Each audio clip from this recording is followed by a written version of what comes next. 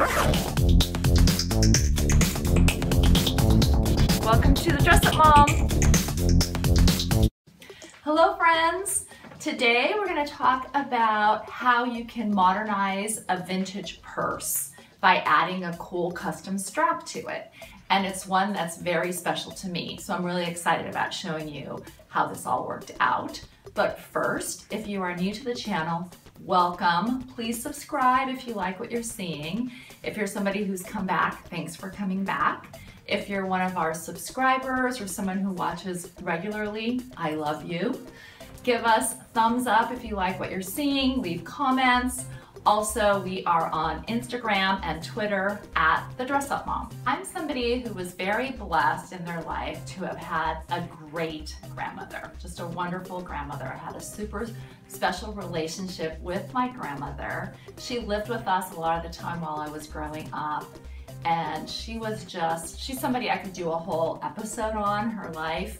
She was strong, courageous, but caring and loving, and I got a lot out of having her in my life. And she's someone that, again, influenced me a lot and was very special. So when she passed, I was really fortunate to inherit some of her favorite things. We have her dining room set from India that I just love. I'm actually sitting on one of the rattan chairs that were hers that always brings a smile to my face when I sit in them. And I also inherited or got her purse. She didn't have a lot of things, but she's kind of a simple woman, and this is exactly the kind of thing that I totally remember her taking everywhere. Just a basic leather purse that was just the right size and perfect. So I've been using it for a number of years. The problem is that it has a really weird strap. So I have it down to its smallest sense. I think it really dates it. You can actually take these straps and make it a little bit bigger, but it's just not long enough. It was never long enough, and kind of a strange sort of a situation with this strap. So I wanted to make a custom strap for this and modernize it. If you've watched the channel before, you've probably seen or heard me talk about Bird Lady, my incredible bag that I have here. I use this pretty much every day. It has my name inside of it. It is lined here. It was made for me by a really great local artisan named Erin Bynum. What Erin's going to do with the strap is make it so it's a nice long strap, and I can wear the bag crossbody, which I've been wanting to do, or just across one of the shoulders. But I think it's going to really make it so much more versatile, and I'll get to use it even more. So what Erin talked about is we're going to put what I called my grandmother along one of that. She's going to put that on the strap, but then Erin wants to line the strap with some fabric, and she asked me to find some fabric that had a special meaning or was something that I wanted to do the lining on. It took a while. It took me months really to find something that was special. I went to vintage stores just trying to find anything that kind of reminded me of my grandmother or had some sort of meaning, and then it came to me. Again, if you watch my channel, you know that I love Amma, the hugging saint. I wear her bracelet, I never take it off, the one that she put on me. And once a year, my husband and I go and get a hug from Amma in LA when she's in town. And there's this great bazaar that's there. And Amma, again, is also just a loving, motherly type of a figure to me.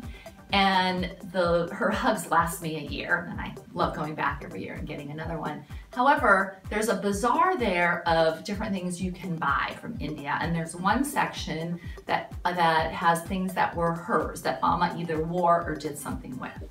So when I was seeing Amma this last time, I came upon this beautiful fabric. First off, Erin had suggested paisley. I love paisley and I love all these colors. They're great. She's gonna be able to cut strips out of it. But what this was is an altar piece that Amma actually used in one of her ashrams. And when I saw this and heard what it was, I got kind of chills because my grandmother was the wife of a priest. My grandfather was a priest, and she always had a little altar in her bedroom. I can remember it, and she had altar pieces just like this in there. So I think it's going to be incredibly special to have this strap with some of the things that I called my grandmother and she called me, a little bit of Amma, an altar piece, and I just can't wait. I'm taking it to Erin today. I ended up getting the purse and the strap back today, and I'm quite pleased with it. It ended up being quite a journey this strap had because Erin was unable to do it. Then she was kind enough to find another leather worker for me named Tamera. And Tamera and I talked and collaborated and decided to keep it very simple, which I think is much more like my grandmother. She was a very simple woman. So what she ended up doing is she ended up having this very creative concept here with the Amma fabric, the altar cloth. She made these 5 cutouts, that way it protects it on the other side. And the 5 is kind of great because there were 5 in my grandmother's family. She had 3 children, herself and her husband, so that reminds me of her.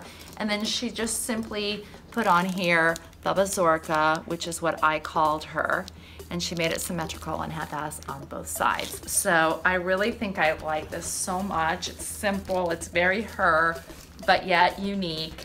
I'll wear it a lot more with this strap like this instead of the short little one. So it turned out great. I'm really pleased with it. So thank you so much to both Erin and Tamera. I encourage you to find these great leather workers in your communities and locally source some of the fun projects that you want. So this was great for me. I'll treasure it.